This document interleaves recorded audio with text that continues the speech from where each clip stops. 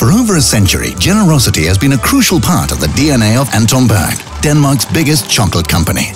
The founder was even famous for offering free chocolate to the customers waiting patiently outside his store. But over the years, the brand began to lose its relevance to consumers, and most had forgotten what once so clearly differentiated Anthon Berg from other chocolate brands.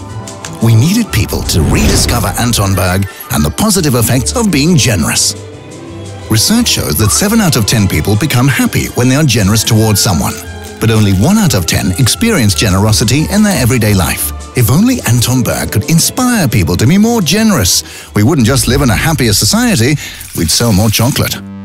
So we decided to conduct a little experiment. In February 2012, we opened a chocolate store in the center of Copenhagen. But it was no ordinary store. We didn't accept cash or credit cards as payment. We only accepted the promise of a generous deed towards a person you care for. We called it the Generous Store.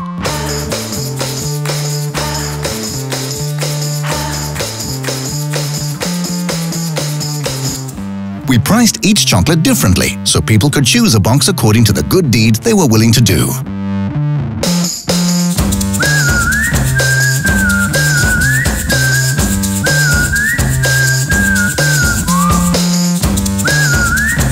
To ensure people made good on their payment, their generous promises were posted on Facebook.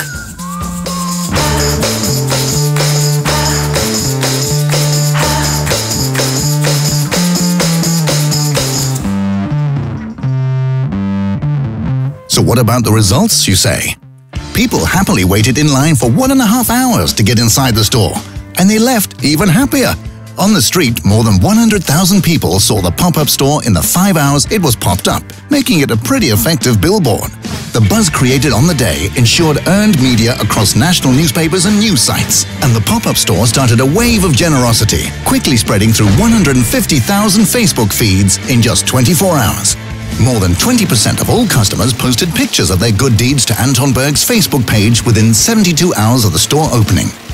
A week after the store launch, we seeded a film of the event online, and in just 2 weeks, this combination of event, buzz, social media and online seeding ensured that the campaign reached more than 1 in 20 people in Denmark. From here on, the idea traveled the world and was featured on more than 1,000 influential sites.